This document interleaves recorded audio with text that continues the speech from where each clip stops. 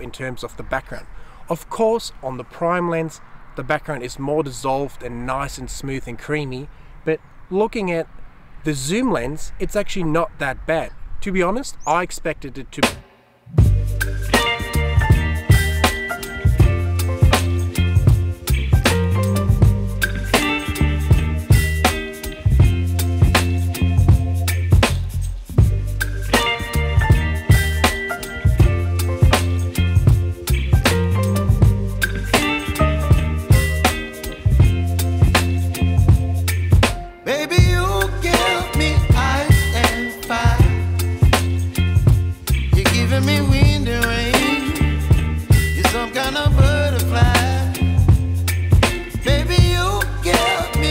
To create a very similar looking image to my long lens when I step about 1.5 to 2 meters closer to the subject than I have to do with my long lens. So I think it's a good example that when you think about your background, like you also saw in my video how to get amazing backgrounds, and you think about the distance between the background and the perch, that once you do that you can actually create very similar looking images with nice and smooth backgrounds using a lens like this. So all it is because it dissolves the background a little bit worse than the big prime lenses, that you have to be a bit closer, and ideally your background has to be a little bit further behind the bird. So how did I get that? First, of course, I stepped closer, but then I also went a little bit lower because there's a hill behind me. By going lower, I get a bit further, a bit more distant background, and get a very similar looking image with a really nice and smooth background.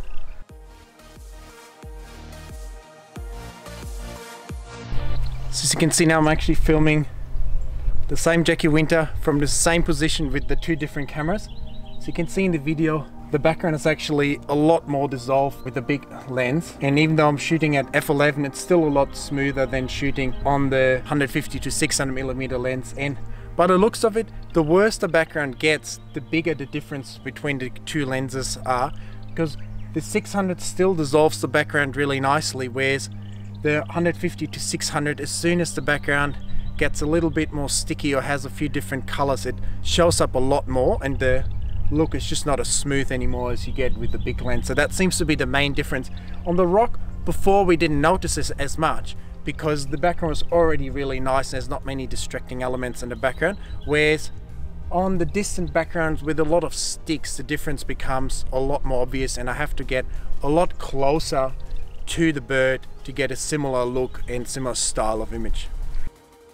Another thing I just noticed is that this 150 to 600 is actually a fair bit shorter than the 600 prime lens. I assume it's only like, don't know, 550 or 560 millimeters. So when you look at the two pictures, there's actually quite a difference. Now let me show you one more reason why I really like using this thing, because you might say at the moment, well, the difference is more or less marginal. Why pay all this different money? Well, first of all, when we look at the image quality itself, clearly this one has a lot more details and just the file just looks smoother and cleaner. But besides that, I can use extenders on this lens very well without a problem, without much of an image quality loss. Whereas on this lens, you're maxed out at 600 millimeters, which is the real advantage of a big lens like this. And the main reason I use it, because I don't have to be as close as today, where I was only 5 or 6 meters away.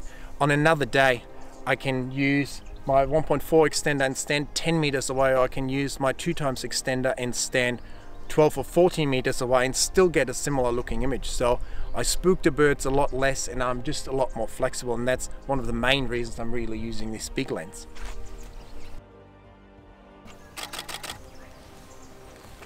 So, and this is the real power of the 2x extender. I'm ages away from the Wegener, but I still get a decent sized woolly wagtail in the frame.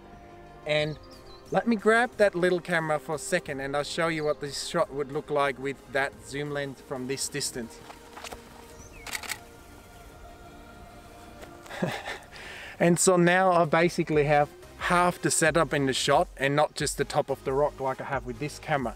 And like I said before, that's the real power of having these big lenses with the wide apertures, because you can use extenders, you still have good quality, and you can stand this far away from a skittish bird without really affecting his wares.